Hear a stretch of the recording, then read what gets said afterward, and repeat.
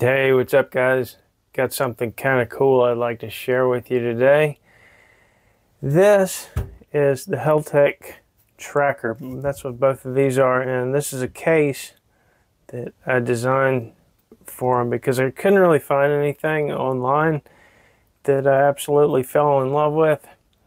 And I tried to get Random Alley Cat to do this, but she didn't seem to be interested in it, so went ahead and did it.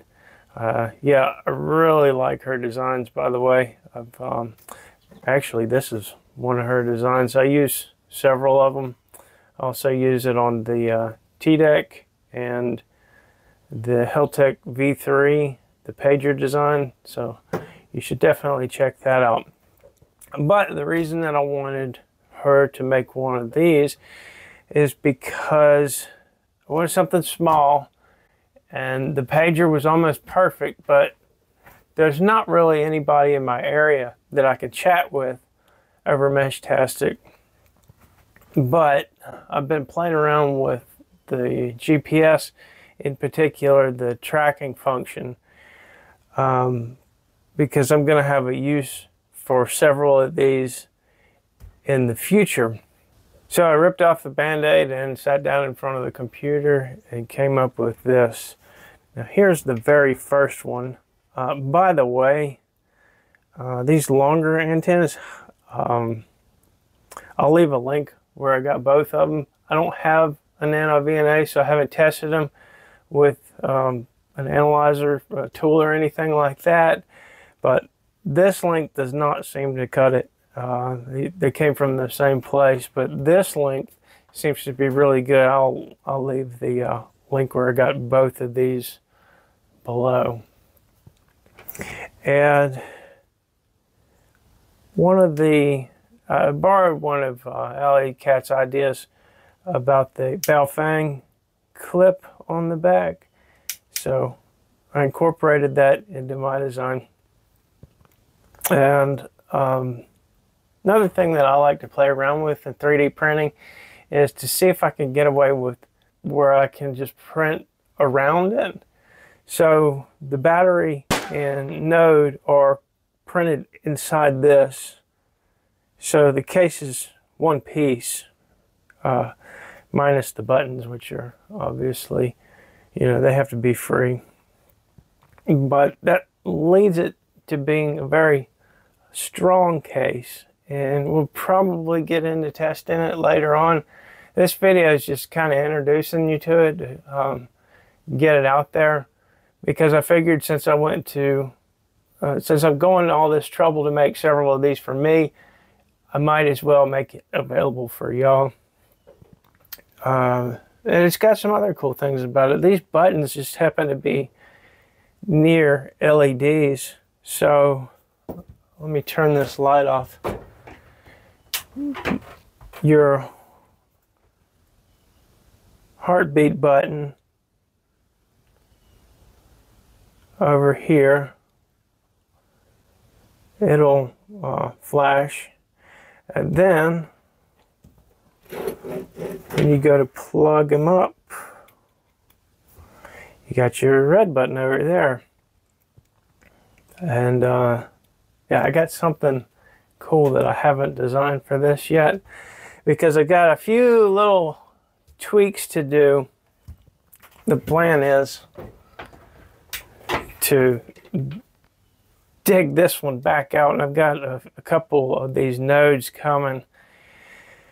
But before that, I'll have this design totally finished. And I've got 2 nodes coming, and I'm going to offer those up for sale if anybody wants them. And they're in country. They should be here, I guess, in probably a week. I wanted to touch base on the performance of the GPS in this. I read something where it wasn't really designed for the US GPS system. But I mean, this thing gets, a lot of satellites. I've been playing around with it compared to the LilyGo T-Beam Supreme, and this one displays way more satellites and it picks them up very quick. So I'm going to turn this one off and we're going to take both of these outside and fire them up and see how quickly they both acquire satellites and how many. So let's go do that. Okay, I'm going to turn on the T-Beam first because I don't exactly remember which button turns it on. It will give it a fighting chance.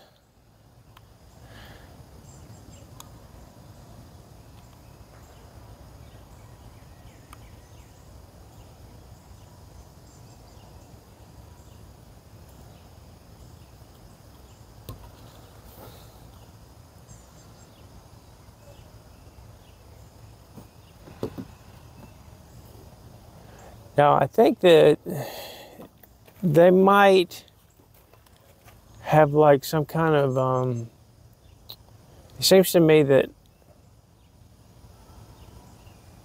the GPS on both of these has some kind of backup, so they might still both be connected. No, this one's not connected, I can tell that. Okay, now I might reset this. Okay, so yeah, we're already connected on this one. See how many satellites.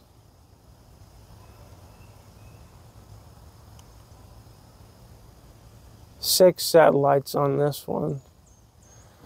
All right, we're connected over here.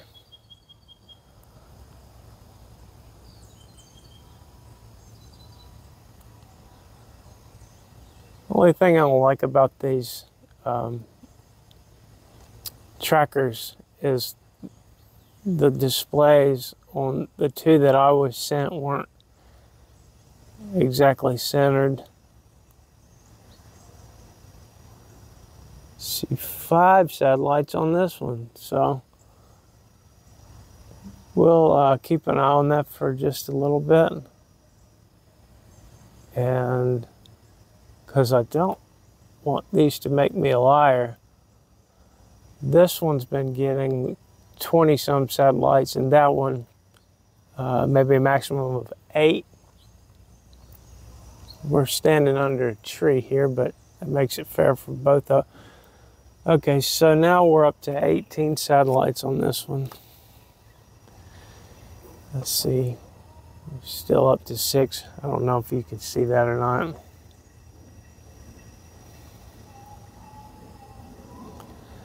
And what I'm going to be doing later is I've been using this iPad to track this. And with this antenna and this configuration, I can track this over a mile away. And I've got a bunch of tracks that I've rucked around here that I want to show you, but I can't because I would end up doxing myself. So I think next weekend I'm going to go out somewhere and ruck and record that with the node that I've got up on the top of my house.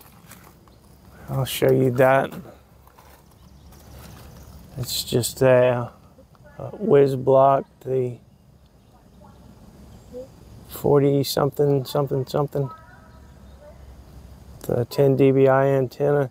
But yeah, I mean up there, that'll track these things over a mile.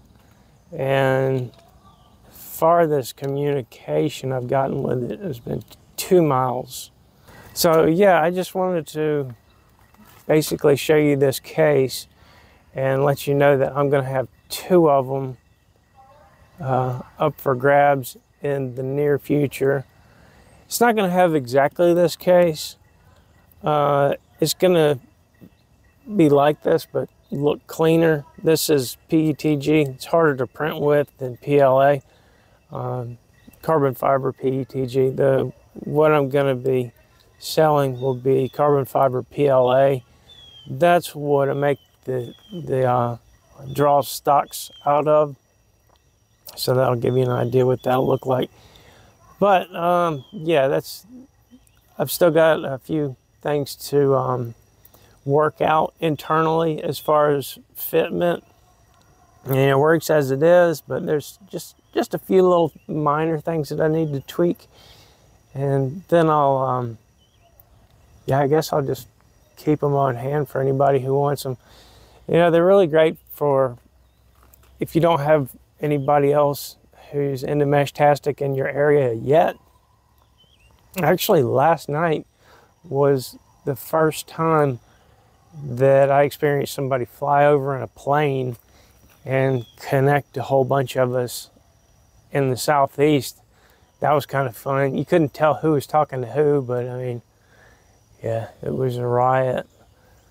There was somebody who popped up 4,000 feet that way, and I chatted with him a little bit. He had bought a couple of Heltec V3s. He never did get any kind of antenna with it, his setup, but I picked him up 30 miles away on a mountain, and I responded to him, but I don't think he could hear me, whatever you want to call it. But I'll just go through my node list on that one that I keep listening out all the time on this iPad, and you can see if you recognize yourself.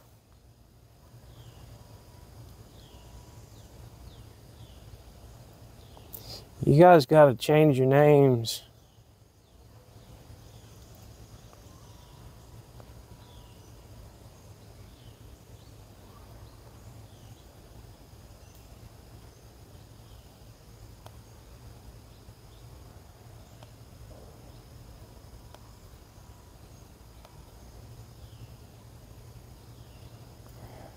Yeah, that's what I like about the iPad. The app is much more, it's like I put a lot of time into this one, more time than the one for PC or Android. I would like for them to spend some more time on Android because that's normally what I'm on, but beggars can't be choosers. So that is the node list that I've compiled, and that's shutting it down a couple of times and clearing everything out. So I think I've got like 150 in there currently. So yeah, it is coming. It's coming everywhere in the US sooner or later. And I'm going to be making a few more videos on this, like I said, and keep you up to date with the development of this case. So until then, later.